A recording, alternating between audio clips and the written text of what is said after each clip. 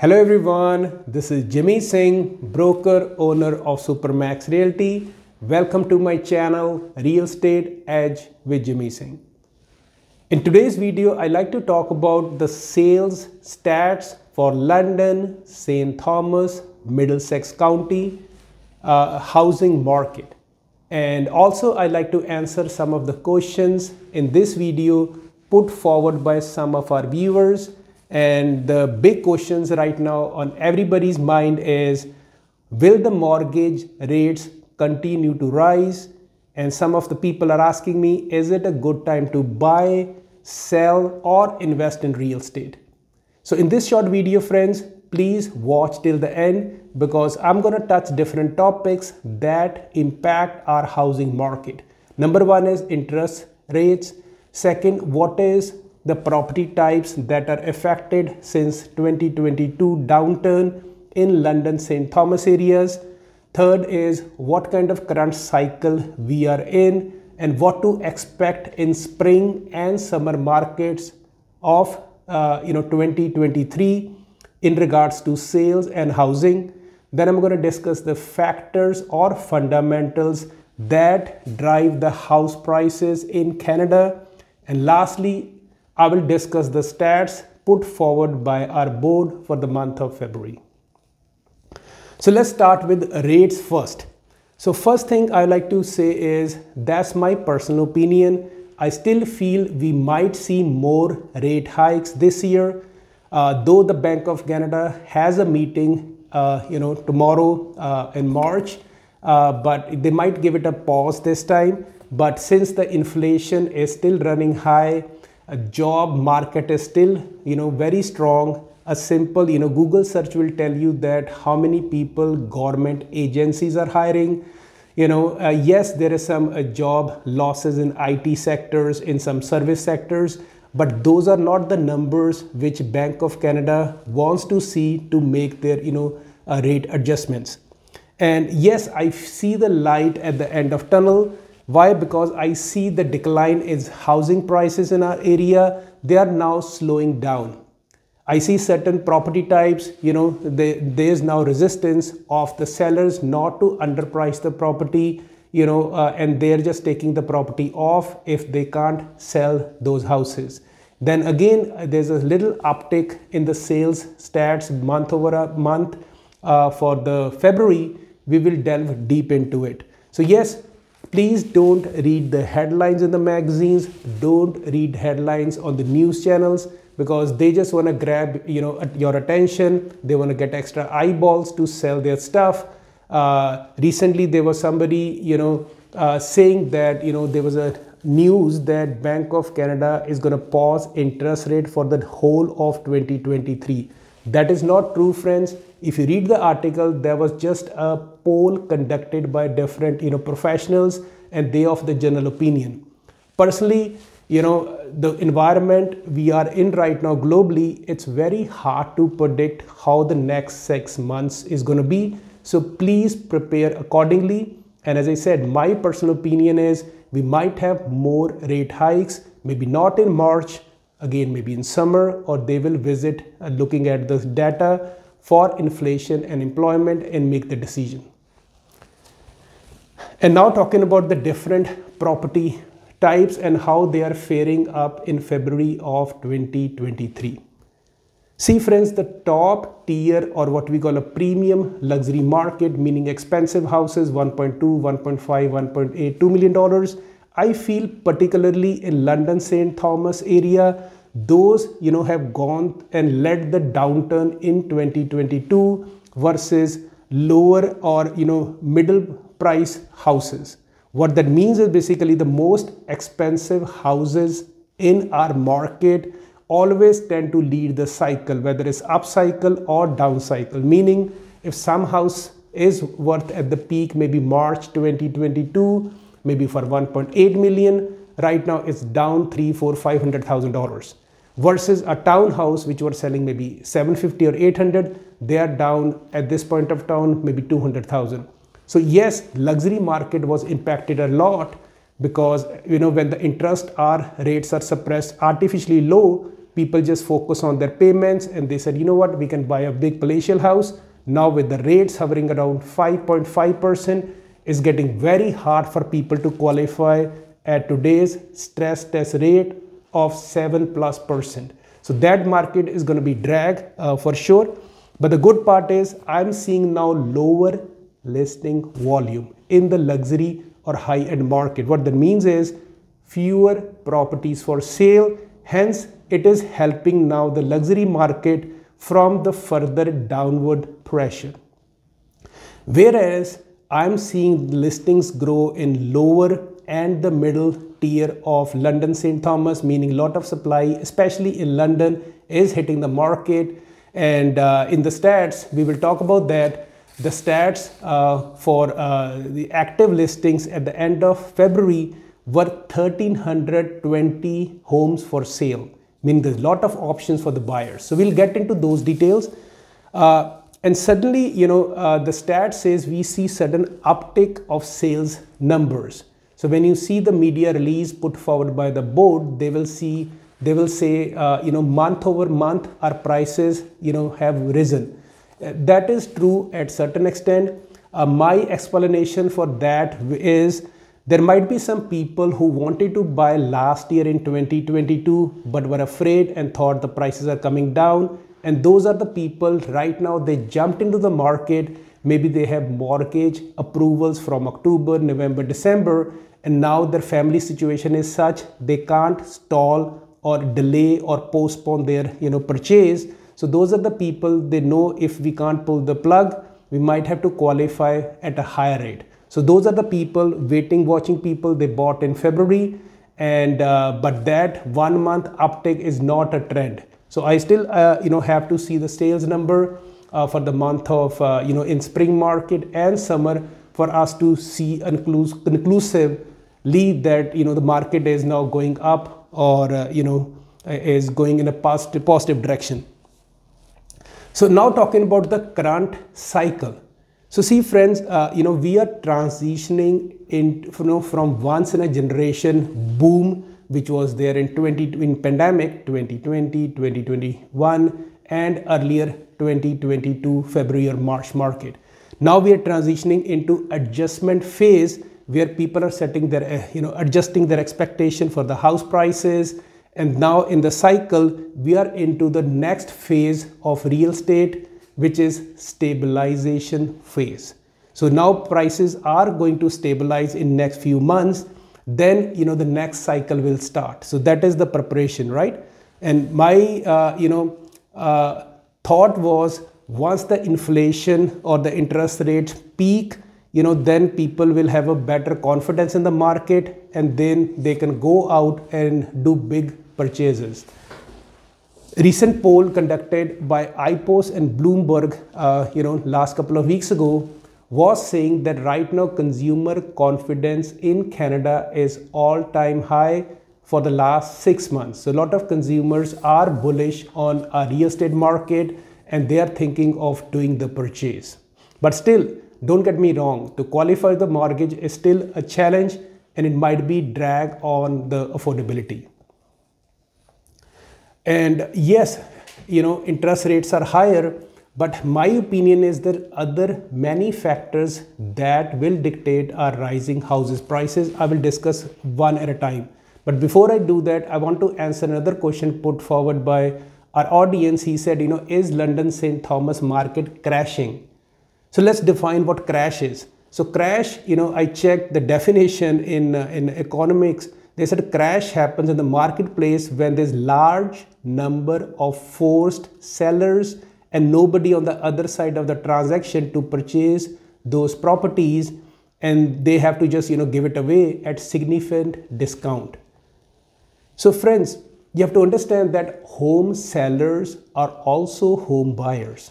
So if I am looking to upgrade my house, for example, and there is a client in a situation who bought in the peak market, let's say they bought a 600,000 house maybe in 2021, and that 600,000 house is now worth $500,000, meaning it's down $100,000. That person has to take $100,000 loss to buy a bigger property. A lot of people are not willing to do that unless you bought the house pre-pandemic, maybe 7, 10, 15 years ago. You have substantial equity and you can suddenly, jump and buy another property. So that is a drag, meaning those people can't buy. And then there is another subset of people who had their mortgages locked at sub 2%, 2.5%, or maybe 2.9, 3%. And those people are thinking, you know what, if I sell my house, yes, other price of the house is less. The bigger property which I'm looking to upgrade from my condominium, townhouse, or a small house, but now I have to, pay 5.5% mortgage, and then, I have to qualify for a higher rate. So again, those buyers or those sellers, they are sitting on sidelines, and these people also control the supply and demand. Because if I don't see myself moving, out of my house, it means, there'll be less houses coming on the market for sale. And that is exactly what is happening. Right now, I feel the luxury market is at a point where supply is less because people already bought their dream houses last 2 years. They locked and, get their interest rate locked for next 4 or 5 years. And they have no desire to move because, if let's say they want to buy ultra luxury home or buy investment properties, they see the decline in their equity. So they are sitting tight and not, speculating in real estate. And that's actually a good thing as well for many first-time buyers. Another thing, for the crash to happen, we have to remember unemployment levels have to rise. So people who are losing jobs left and right. But right now the stats, data put forward by government is showing very, very strong market in the first quarter, which is January of 2023. Government is hiring a lot of people and they have hard time finding young people to join the workforce. And the second thing that can create crash, friends, is obviously the rise in interest rate. But at the same token, as I mentioned in some of my previous videos, that, Bank of Canada, all the big banks or your lenders, they are not here to take your house away. So they are willing to work with you if your mortgage payments have risen. They are trying to, increase your amortization to decrease your carrying cost. They're willing to, if you are on a variable mortgage and most of your payment is going towards your interest, they are willing to work with you. So your interest is, added to your principal outstanding, amount. So there's help out there. So you don't need to panic. And if you're living in your dream home or if you bought a house to live for the next 5, 10 years, you don't have to panic. It is just on the paper or on your neighbor, somebody is selling for less, doesn't mean, you lost something. It's just a paper loss. And now talking about, what is the fundamental drivers that dictate our real estate prices long term? First thing is, land constraint or shortage of land. Second is zoning, another taxes. Then there's population growth. And at the end, obviously, is the trade people available to build those kind of houses.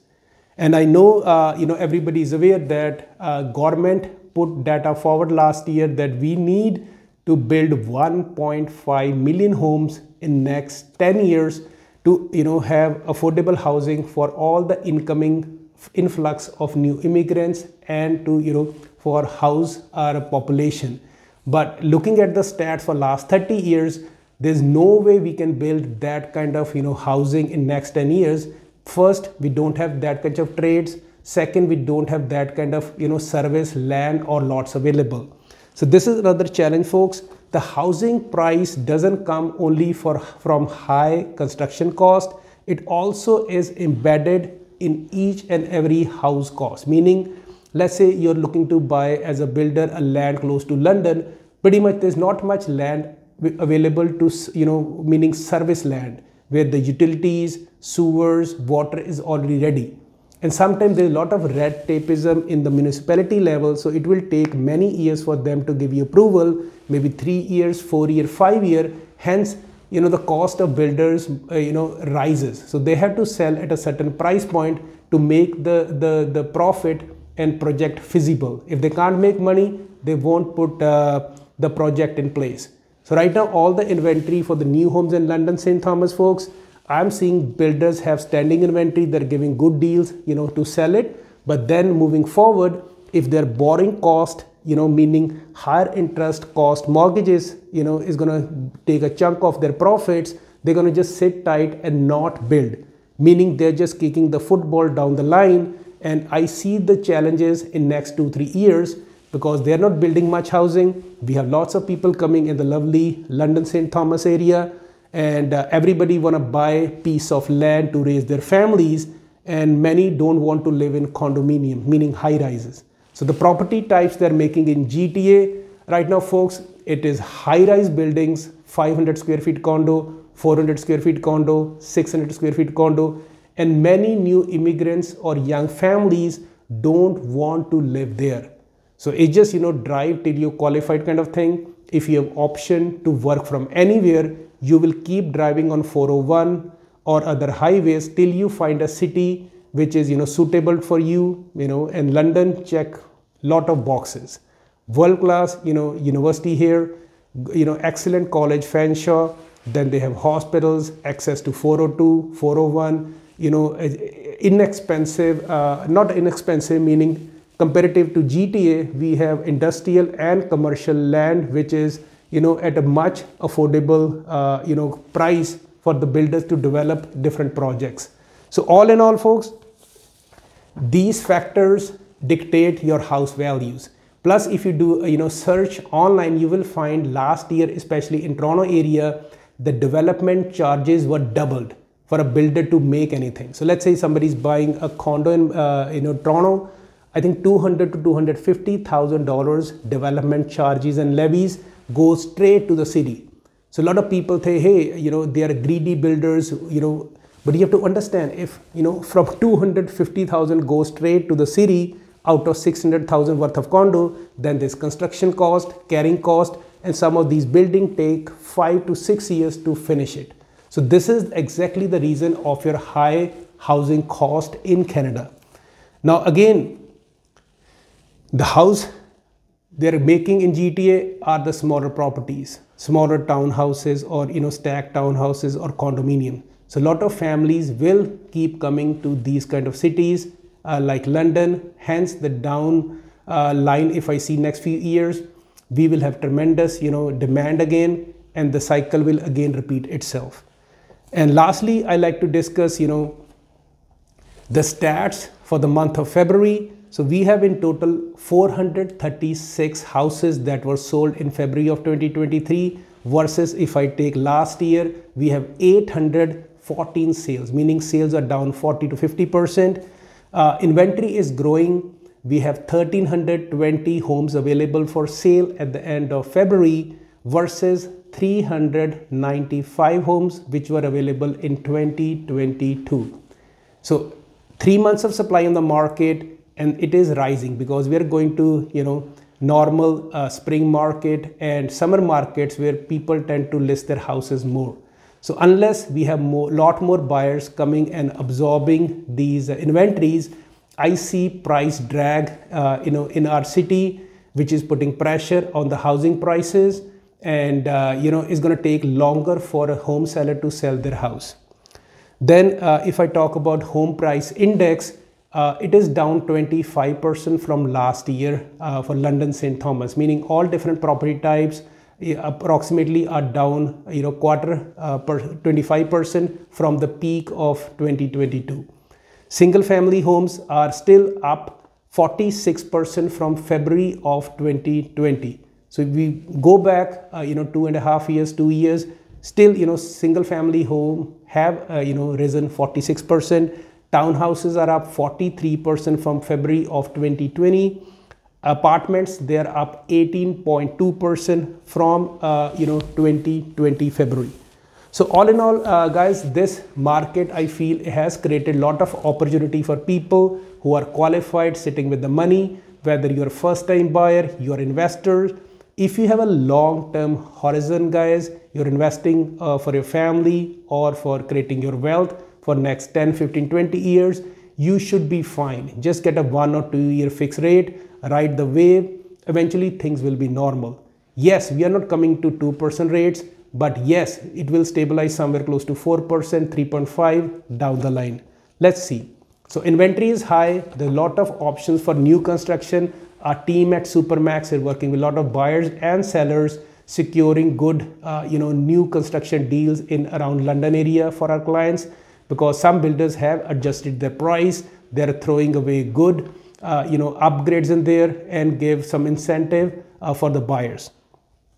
Second thing is, lot of people we work with, they already understand that, the low rate cycle, mortgage cycle in Canada is pretty much done. We will never see 2%, and they're okay and adjusting to the current environment, which is, high 400 to, close to 5% interest rate. For insured mortgages, we can still arrange our clients 4.5, 4.4, something like that. For uninsured, we still have very good mortgage rates. Just call us at 519-933-2559 to discuss your real estate and mortgages need, or if you're looking to build your dream home. Again, this is Jimmy Singh. Thanks for watching my video. If you want to leave some comments or you feel certain way about the property, kindly share your thoughts at my channel, Real Estate Edge with Jimmy Singh. Thanks for watching.